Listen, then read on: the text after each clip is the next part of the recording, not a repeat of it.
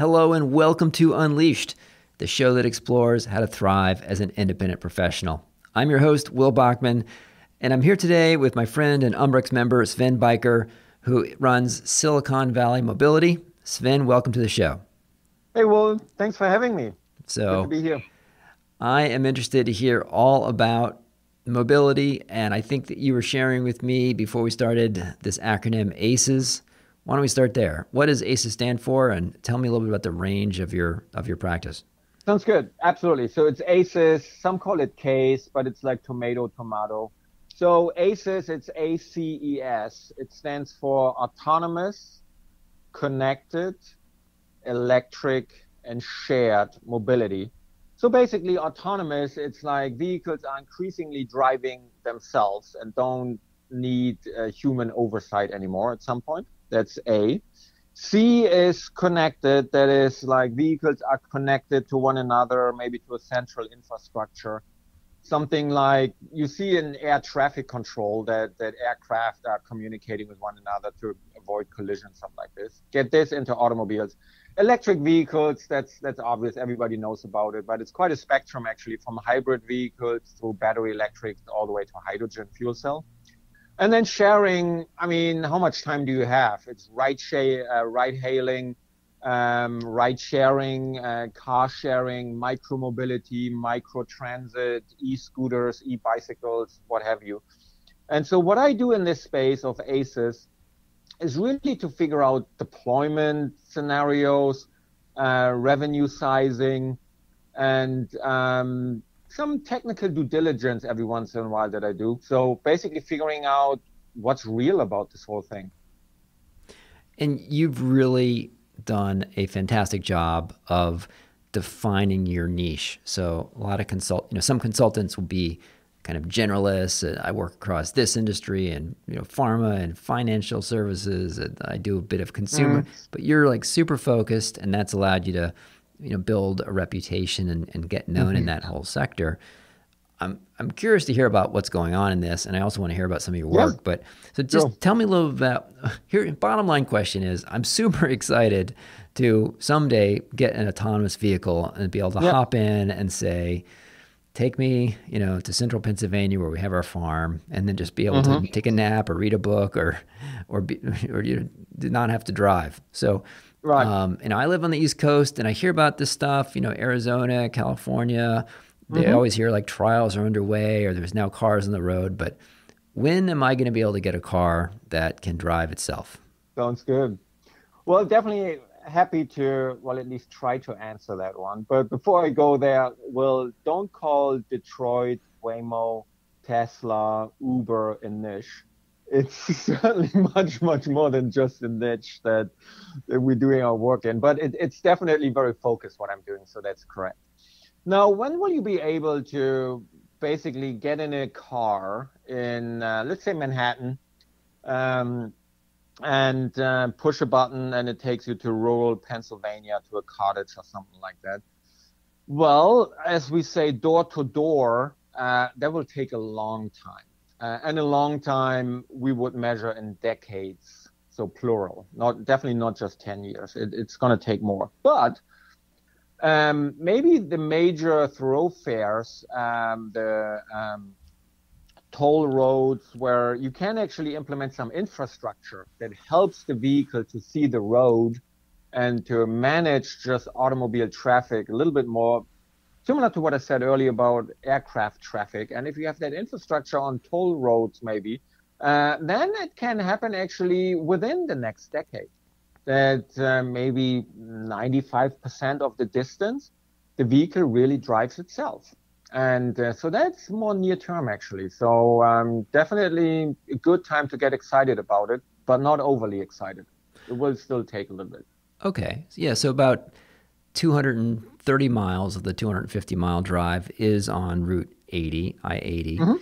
There you go. So what's the current state of self-driving vehicles? So you hear about maybe some cars have some self-driving aspects, but the driver still has to be in the seat kind of ready to take over. But like what's the current state of self-driving? Right. So at this point, it might be helpful to point to the levels of automation as defined by SAE International. SAE International is the Industry Association of Engineers in the automotive and aerospace industries. And full disclosure, I also work with SAE International. So I might be a little bit biased, but their levels of automation definition is broadly used in the industry. Not everybody likes it, but it's broadly used. And it basically goes from a very basic vehicle that would be level 0 to level 1, which is that your vehicle maybe just keeps the distance from the car in front of you, or maybe keeps your vehicle in the lane that you don't really run off lane into the ditch or something like this. Level 2 would be those two combined, but the human, the driver, you, still needs to monitor it at all times. And this is how far we've gotten. There's, and I'm sure the listeners here are following to some extent the discussion. There's a lot of discussion about Tesla Autopilot, which technically is a level 2 system, which means it keeps the distance to the car in front of you, keeps you very, very nicely in the lane, even makes lane changes, can actually stop at stop signs and all of these things, but the driver still has to monitor at all times, which it actually says on the Tesla website, if someone wants to look it up. And this is how far we've gotten. And then level 3 is a very particular animal. Happy to talk about it maybe later. But 4 and 5 would be that there's no human required. So even if something goes wrong, that the vehicle can deal with it, at the very least, just come to a stop. And 4 would be just on I-80, and 5 would be more or less door to door. And even if you change your mind and say, Pennsylvania, that's fine, but let me just go and visit Sven. Let's just drive a little bit further to California, and you just change your mind. So everywhere would be level 5. Now, what we just said, level 4-ish can be maybe within the next decade, level 5, way out there. Right now we are at level 2, which means the vehicle technically drives itself, but it has to be with human oversight. Okay, interesting. Talk to me a bit about the kind of connected piece. Like what's going on there? What's the state of the state on that? Yeah. So what's going on there? It's actually quite interesting, but I will say a little bit depressing to look at the history, because much of this started almost 25 years ago when the Department of Transportation in the United States, I think it was 1996 actually, so exactly 25 years. They basically said, the Department of Transportation, hey, we need to bring down traffic accidents and we need to improve efficiency of traffic. So let's connect vehicles and make sure that they share their location and their speed and heading and all of this, and we can avoid collisions. And they started by reserving a certain communication spectrum and to figure out, okay, how do you communicate speed and location from a GM vehicle to a Chrysler vehicle to a Toyota to a Honda, BMW, Mercedes, what have you. And that standardization is incredibly tough. And more or less, by the time they figured that out, technology had progressed so much that you can do much of this without a DOT system, but with, let's say, 4G or certainly 5G cell phone communication.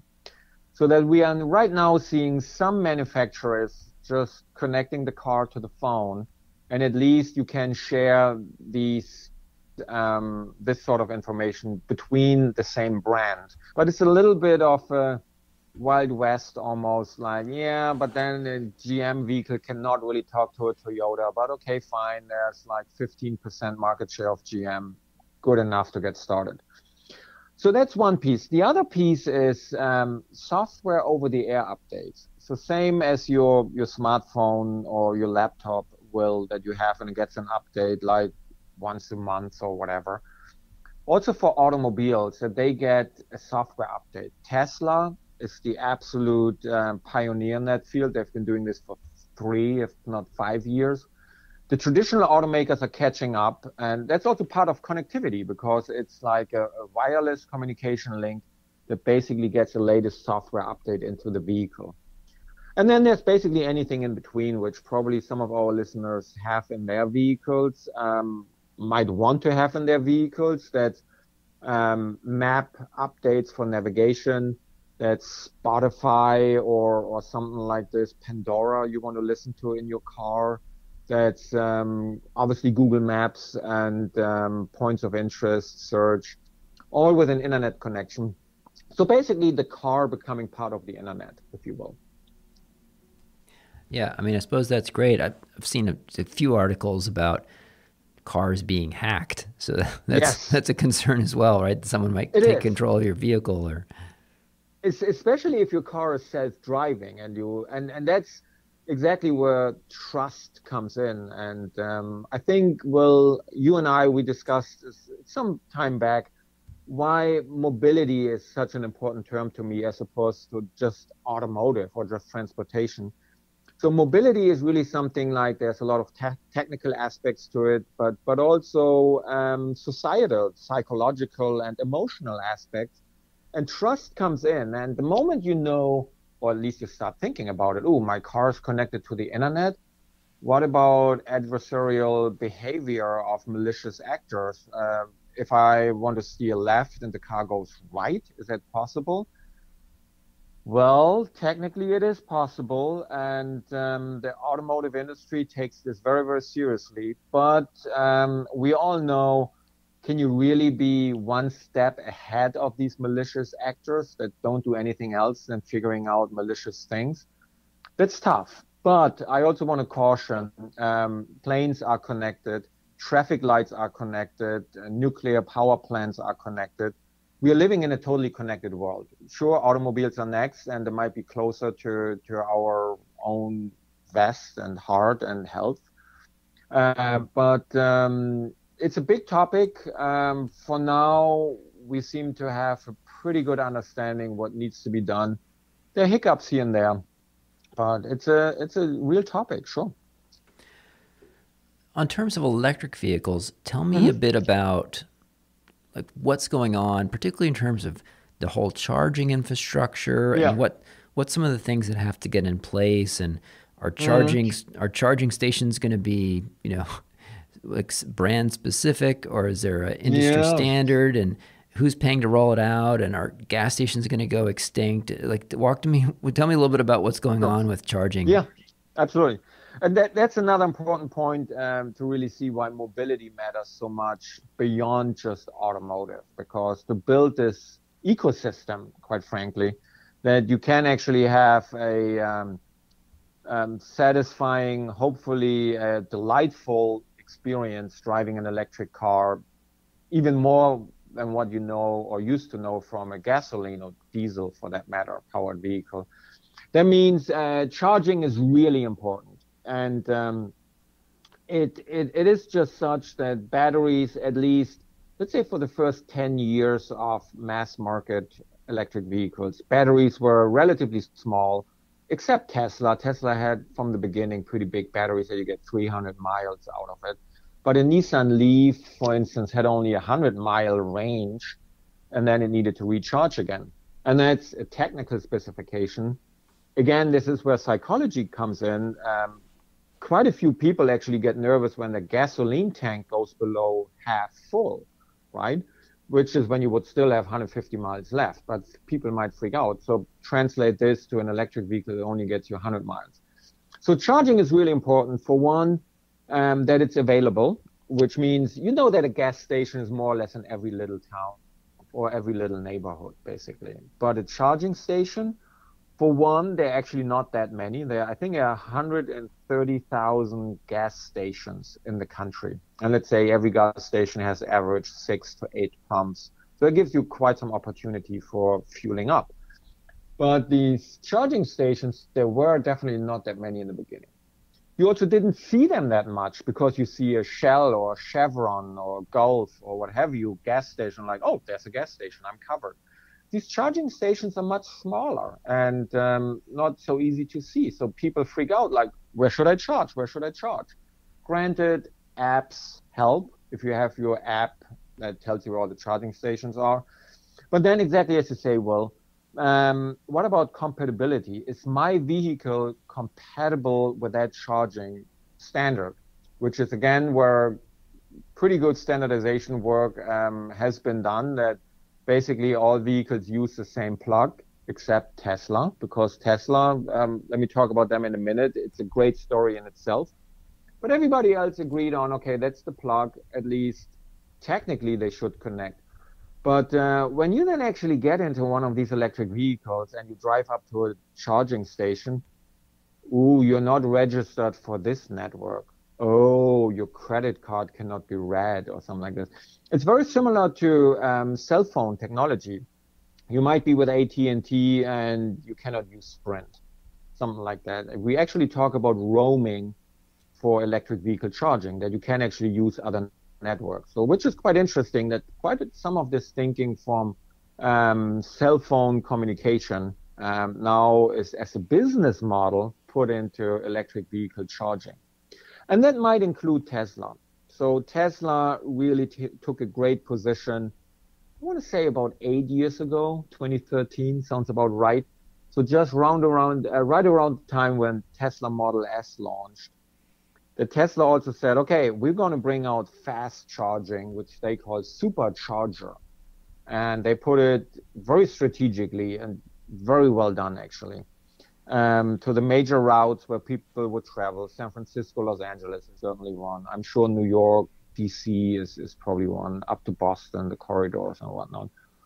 And but proprietary, only for Tesla vehicles. But then in the beginning, free of charge, literally and figuratively. Didn't need to pay for it. But that actually helped a lot, because people then again trust that this vehicle can swing it for them, because Elon Musk took care of us and put a supercharger every whatever 80 miles. So that works out now pretty well. It's still a question, how long does it take to charge? Because if you are used to filling up your gasoline tank, takes 5 minutes max. Getting an extra 100 miles out of even fast charging, probably at least 15 minutes. And that's where, to your last point, Will, what about gas stations in the future? I mean, gas stations make quite some, well, revenue, certainly profit by the sales of candy bar, cigarettes, in some states, liquor, maybe charcoal for your barbecue and all of these like mini mart sort of things. So that's what we need to figure out, if that applies to electric vehicle charging stations as well. Right now we see more connection with a coffee shop or something like this, because you stay there 15, 30 minutes. But again, it's an ecosystem, and it's pretty exciting to see all of this coming together.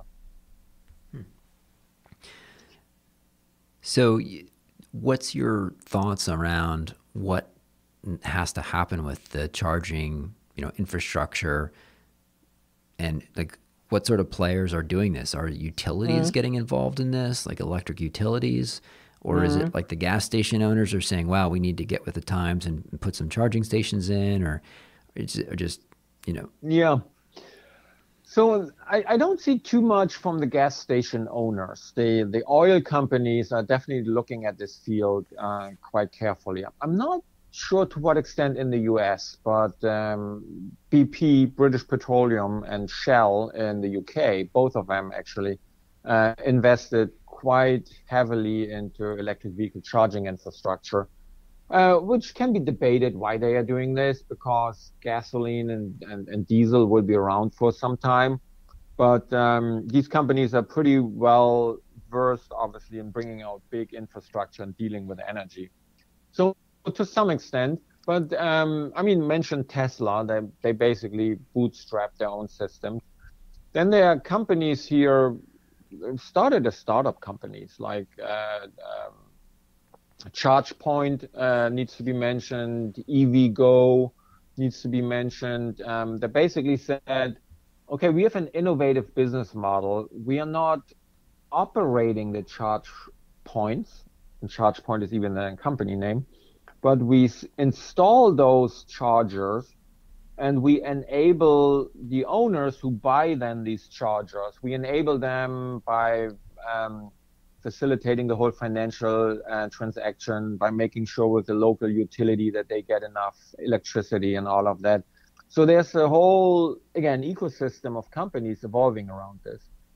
And then, yeah, okay, I said there's Tesla. And then there's also Electrify America. Electrify America is an interesting thing, which came out of the settlement that Volkswagen had out of the diesel scandal that maybe some of our listeners remember. It was, 5 years ago, I think. Big problem, fraudulent activity, actually, from that corporation around diesel emissions and things like this. And they had a settlement, I think, for $5 billion with the Department of Justice.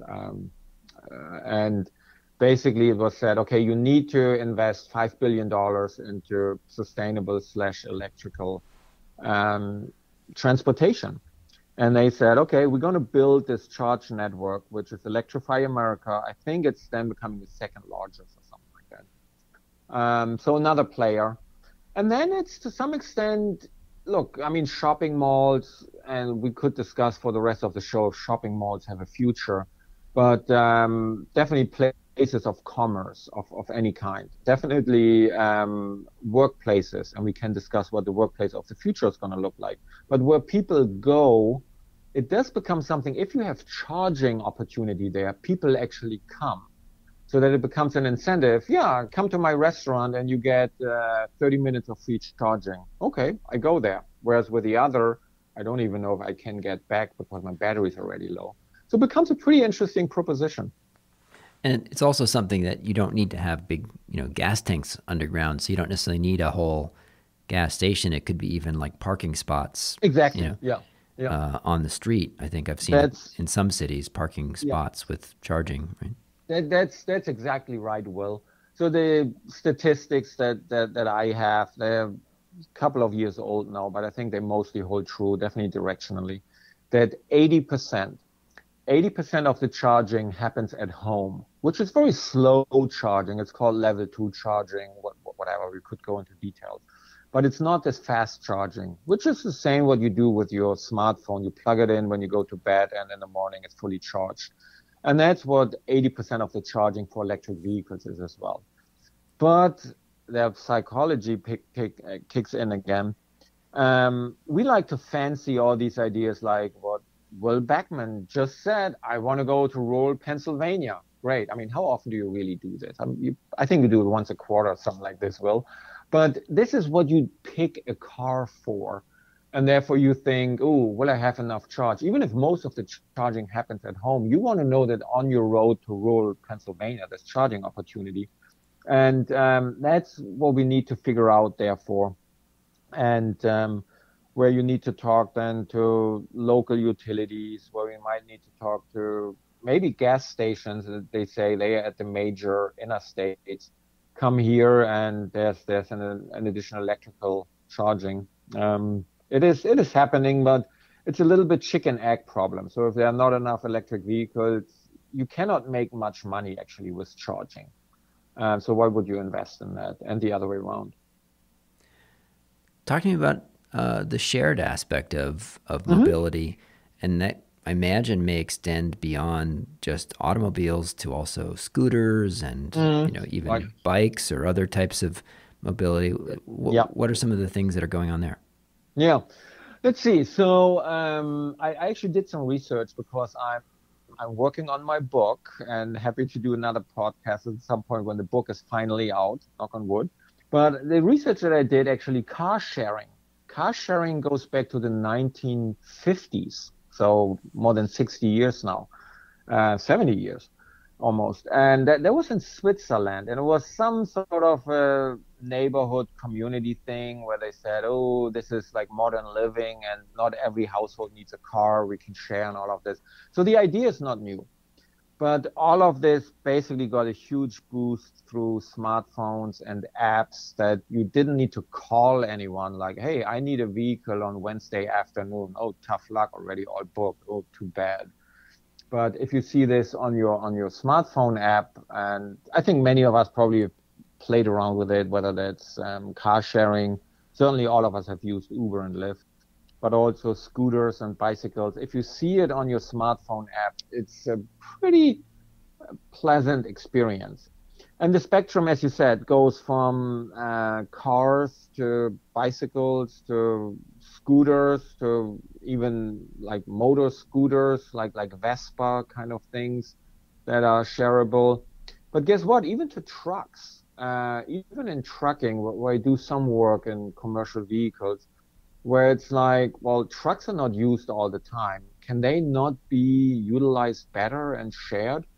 So in the end, it becomes something to match the demand and maximize utilization. And the spectrum we usually look at, if we are not talking about commercial vehicle and trucks at the moment, it's really car sharing, it's ride hailing, ride sharing, which is a little bit of a difference, and then what's called micro mobility, which is e-scooters and bikes. And there might be micro transit that you can throw in, but it's not really going that strong. So it's quite a spectrum. Seems on the micromobility, different cities have taken different directions.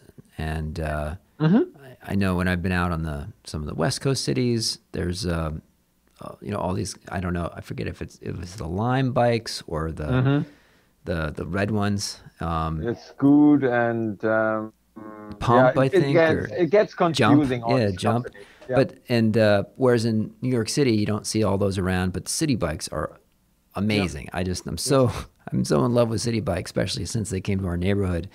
So those have really been a game changer for me, just being able to get a city bike out. It's very different than even just better than owning your own bike. Because you can, absolutely. Yeah, because you can, go into the city and then get a bike and ride home or ride someplace. You don't have to park it, have it stolen, etc. Exactly. What are some of the things happening around just that micro mobility that you see, like different experiments happening? What do you see being successful? What things have tried that didn't work out so well? Yeah. Well, for one, the big question in this, but also in automobile-based shared mobility, so car sharing and ride hailing and that, the big thing is profitability. To my knowledge, there's not a single service that's profitable overall. And I've made this statement often in front of people who run car sharing operations at large companies or scooter sharing or something like this. And they say, yeah, we are profitable in some markets, but not as a whole. So they are still all subsidized. And that's probably reflective of what you said, Will, that it's different in different cities because, for one, regulation is different. I think the city of San Francisco allowed 2 or 3 different companies for scooter sharing because they saw that these scooters were just cluttering the sidewalks because, yeah, it's nice that Will says it's very convenient and you don't need to look for parking. You just drop it off. And that's then what it looks like. It just got dropped off in the middle of the sidewalk and I trip over it in the middle of the night. How great is that? So that is pretty interesting to see. And again, this is where I just find it goes so much beyond the actual vehicle, even if the actual vehicle is just a scooter. Like, how do we handle all of this? So there's that. And another important factor and distinction in scooter and even more in bike sharing is whether it's station-based, which basically means you bring back the bicycle to a station and into a dock, and then it locks at this dock, or if you can drop it off within the perimeter of a city, and as long as you are in whatever, like 10-mile perimeter of a city, you're good to drop it off wherever you want, which is easier, obviously, for the user to just drop it off, but it might be tougher for the user to know where the scooter or bicycle is.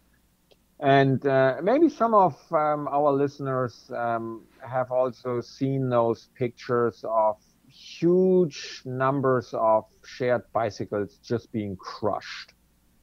So it has become some sort of a throwaway article or throwaway product where we say, yeah, we've used these bikes half a year, but now the tires are flat and a few spokes are broken and the brakes don't work that well anymore. Throw it away, get a new one. Or it didn't quite work out in this city, so rather than transporting 500 bicycles to another city. Let's just throw them away and get some new ones. So for one, again, profitability needs to be figured out, but also how long last these scooters and bicycles, and also is it actually a sustainable mobility overall? Because if it's a throwaway mentality, that doesn't work too well. And just one more point, Will. Scooter versus bicycle, that's debated a lot. Obviously, you can go typically further with a bicycle. But so my last name is Beiker, and I take it pretty literal. I like cycling. So I'm not a scooter person. I like cycling. And but a bicycle has more risk of failure. Can have flat tires. A scooter does not. Granted, there are bicycles that don't have pneumatic tires. They just have rubber stuff, something that cannot go flat. Okay, fine. But a bicycle has spokes, has these brake levers and cables that can fail. And so a scooter is just more ruggedized, if you will.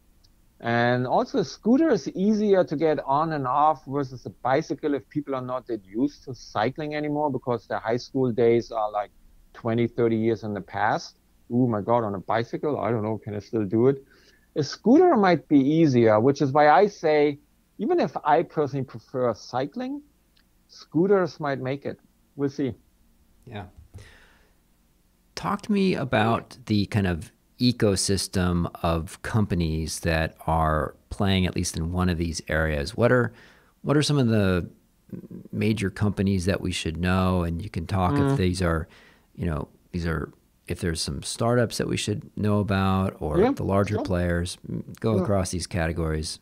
Yeah, no, absolutely. Let's go across these categories and start with A and ACES, like autonomous driving. I mean, there's Waymo, which is autonomous driving or self-driving group out of Google/Alphabet. They've been around since 2009, so 12 years. Google has been working on self-driving cars. Many agree that they might be really the front runner, and they have operations in Phoenix, Arizona, Austin, San Francisco, Mountain View, and whatnot. So there's Google Waymo. Then Cruise got acquired by General Motors in 2016 or something like that. Unicorn and all of that big. I think they have 1,500 people working on this. Then that's GM Cruise. There's Ford Argo AI, which actually now is Ford and Volkswagen collaborating and supporting Argo, which is about the same size of Cruise. Also considered a front runner. Then there's Aurora. Aurora is very smart people that have backgrounds from Waymo, Tesla, and Uber. Founded that company, I think, 4 years ago. Unicorn, they're going to go, I think, SPAC merger. I don't think traditional IPO. Still before the end of the year. And then there's quite a few of these autonomous trucks. There's Too Simple.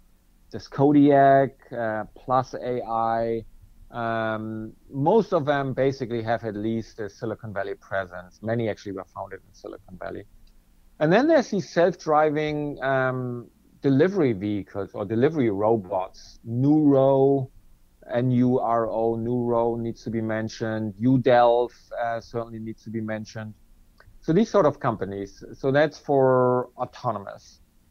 Then for connected, it's an interesting mix. I mean, there are some really specialized companies that do a lot in cybersecurity, as you said. They do a lot in software over-the-air updates. Lesser known companies, there's Red Band, which got acquired by Harman, which got acquired by Samsung. But also the cell phone companies like AT&T, Verizon, Sprint, T-Mobile, they are pretty active in this space. And then companies that do a lot in telemonitoring of vehicles, telematics, and things like this. There was Omni something, which got acquired by Verizon. Verizon is very, very active in that space. Well, electric vehicles, everybody knows Tesla. We did see last year, and we're still carrying over a little bit into this year, quite a few companies going SPAC merger and going public in that way. There's Lucid Motors here in Silicon Valley. Could be maybe the closest to what the next Tesla could be. Lucid. Then there's Fisker down in LA. There's Lordstown Motors.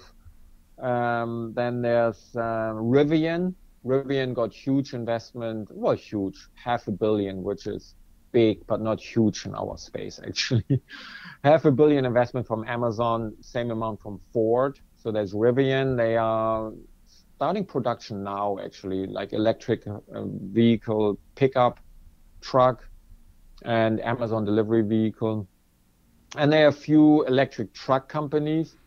Nikola, somewhat infamous because their IPO got a lot of scrutiny, I think for a number of good reasons, because they promised things to investors that were a little bit hard to justify, but that's hydrogen-powered long-haul trucks. So very interesting thing as well. So that's about electric and shared. I mean, basically household names, obviously Uber and Lyft, and then all these scooter and bicycle companies. But also the traditional automotive manufacturers are definitely getting a lot into shared mobility. So GM had their Maven program, which they discontinued because couldn't make it profitable. Ford had tried a lot of things, including Chariot, microtransit. Ford had bicycle sharing in San Francisco, which they sold to Lyft, I believe. BMW, Mercedes had their shared vehicle programs, which they then merged because they couldn't really get it beyond critical mass. So, Will, there are a lot of companies. How much more time do you have? That's a big list. Yeah, yes. It seems like the... And I'm not reading that list. It's just what comes to my mind. If I prepare the list, man, it gets even longer. It'd be a long discussion. It seems that with the shared cars, where it seems that those may be, at least my own personal experience in New York City, is that I saw there was like a year or two ago, there was all these cars in my neighborhood. I think they were like to go maybe. And car to go, probably. Yeah, car to go. And and there was, an app, you could open them up and get in. Yeah.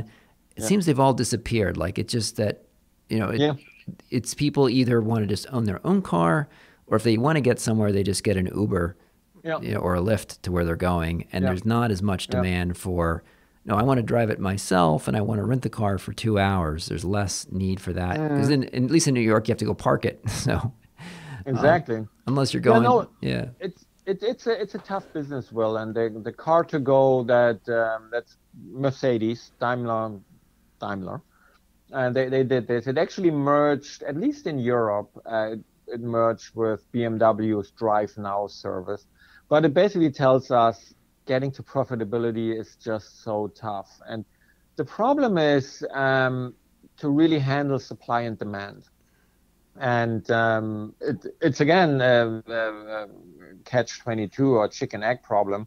If there's not too much demand, why would you deploy all these vehicles that they're just sitting in the streets?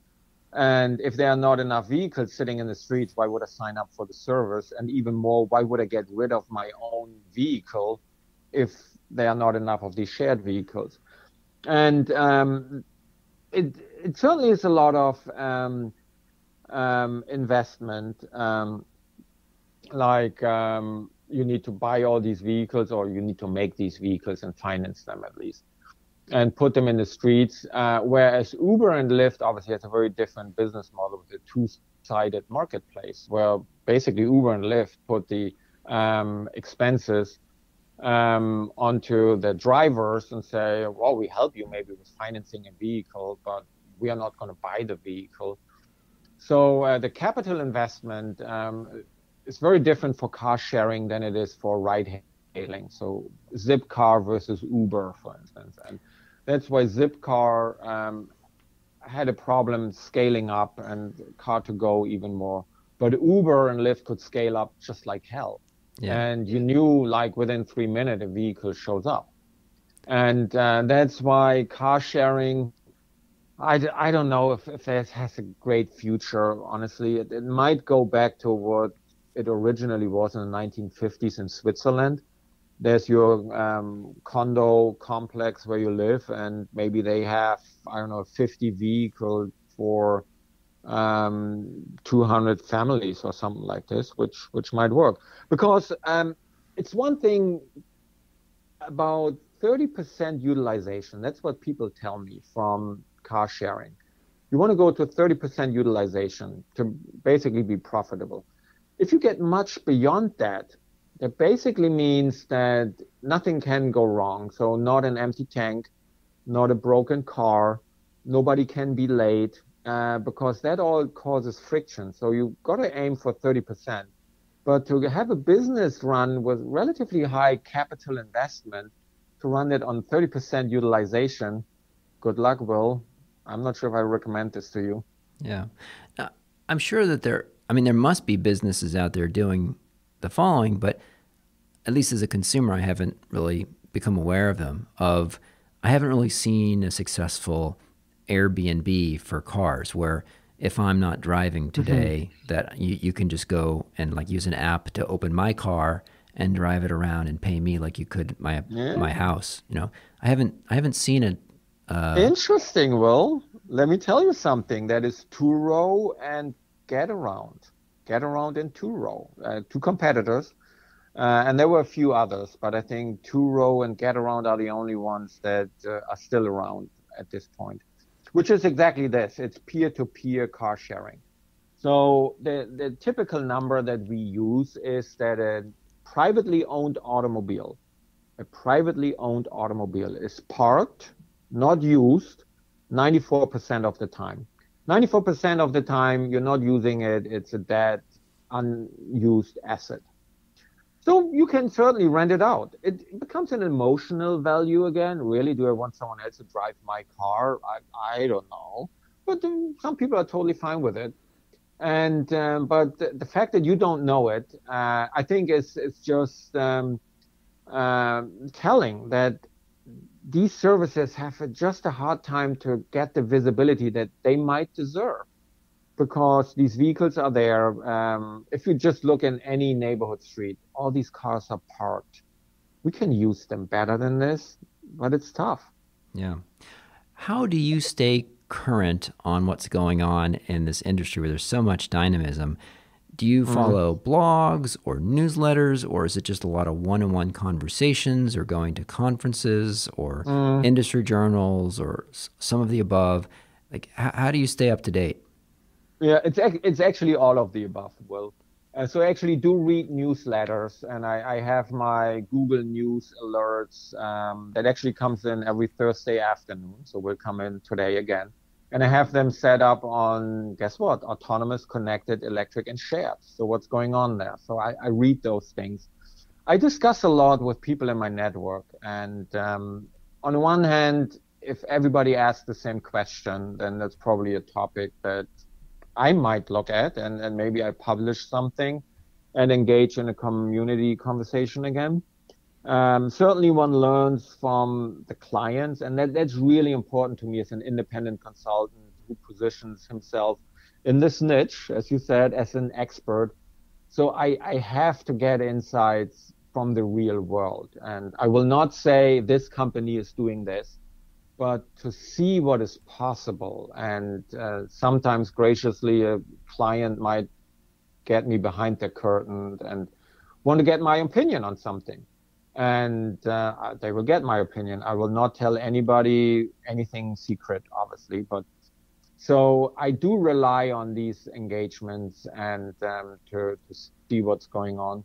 And hey, also my class at Stanford that I lecture. So I lecture at the business school at Stanford. I'm in charge of inviting the guest lecturers, so I can be somewhat selfish and inviting someone where I also can learn something. And I learn a lot from student questions, and in fact, well, also from your questions. That I'm like, that question I hadn't really thought about. So let me read something up, which is anything from Wikipedia to real technical papers and specifications. Like, I should know this. I do spend some time. I want to say, well, it might be something between 10-15% of my time to actually educate myself, because otherwise you cannot sustain yourself as an expert in the field. Any blogs, podcasts, newsletters, websites that you'd want to mention as useful sources that you follow?